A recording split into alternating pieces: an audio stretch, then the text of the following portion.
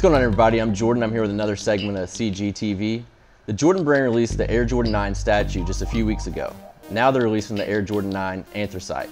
So let's unbox a pair and take a look.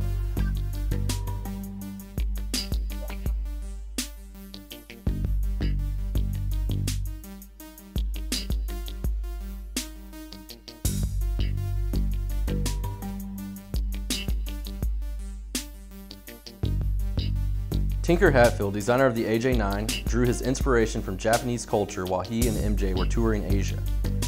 The remastered Air Jordan 9s mark the return of the molded lace loop from top to bottom, which are white on the sneaker.